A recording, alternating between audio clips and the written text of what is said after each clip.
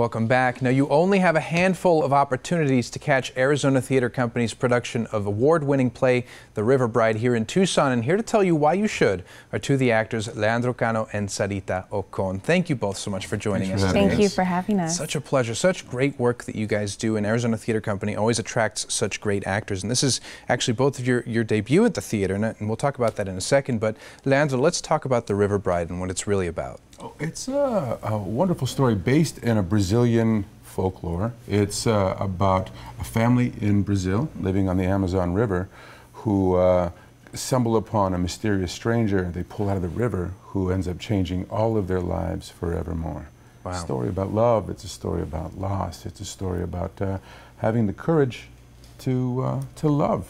Right, and it takes, you know, strong actors to be able to play these characters. So tell us a little about your character, Sarita, starting with you. Well, I play one of the sisters, Elena, and she's kind of struggling. She's going through a journey of both the heartache, loss, and she's grappling with doubt and fear as how to go about being courageous when it comes to kind of connection, love, and taking a leap of faith when it comes to making big risks in life. And so she struggles with that over the course of the play. Wow, so many levels that you have to, you know, portray and get out there and be able to let people sort of see a window into how she's feeling. Yes. Leandro, tell us about your character. I play the father. I play Sarita's father, Señor Costa, and I've been so lucky to play this role because normally I'd play a lot of villains or bad guys or thugs, but this man is so in love with life. He loves everyone. He loves his family. He feels blessed every day, and it's wonderful to walk around and with, you know, in his shoes in that coat all day long.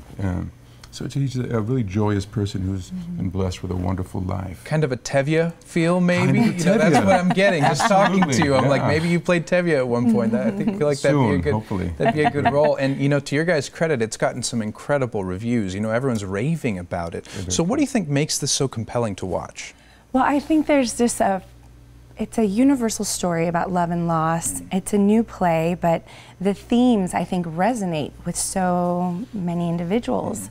It's part of our human experience, and I think as actors, we are given the gift to tell a story, be that vessel to hold those stories, and allow for that connectivity with audiences. And then that then inspires tremendous dialogue with between students and teachers, families and loved ones. Right.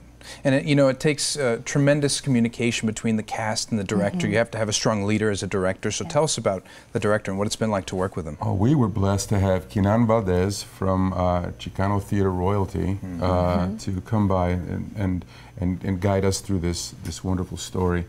I've worked with Kinan before in San Diego as actors, and was lucky enough to come back having him direct us, and he brings such heart and soul and just joy to every rehearsal. We're singing in every rehearsal. It's not a musical, but we're singing and show tunes and some fiddler, everything. There you go. It's a really wonderful time. It's a great, strong vision we've been able to kind of really play with and enjoy.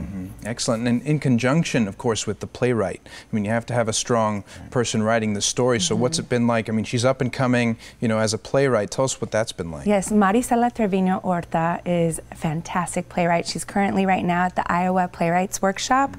And she was very fascinated by taking on the genre of fairy tale, grim fairy tale, and paralleling that with Latinx folklore and mythology. And so she was very drawn to these Brazilian tales. And it's always fantastic to work on new works because you have your playwright in the room with you, and it's truly a collaboration. And so it's a gift. It truly is a gift to have our playwrights in the room with us, and then we get to unfold a story together. And it's got to be exciting to sort of lay the groundwork as some of the first people playing these characters and you know, being an example for the future generations. And in the last few seconds we have left, tell us what it's been like to make your debut at Arizona Theater Company. How has Tucson embraced you guys? I have to say I am so excited because I was born and raised in Phoenix, so I'm an Arizona native, and my first time coming back professionally in 114 years. So it's been wonderful. Tucson's great. I love it. I love That's what I love most about the work that I do with live theater and regional theater, is being able to come to new communities, new cities, meet new artists. It's just fantastic. Tucson's been amazing. I want to be back. That's good to hear. Well, again, congratulations on bringing these characters to life. Thank you for all the art that you're bringing to Tucson. And thanks again for joining us today. Thank you so much. Of course, our pleasure. Now, the River Bride is running through Saturday at the Temple of Music and Art. And for tickets or to learn more, visit arizonatheater.org or call 520-622-2823.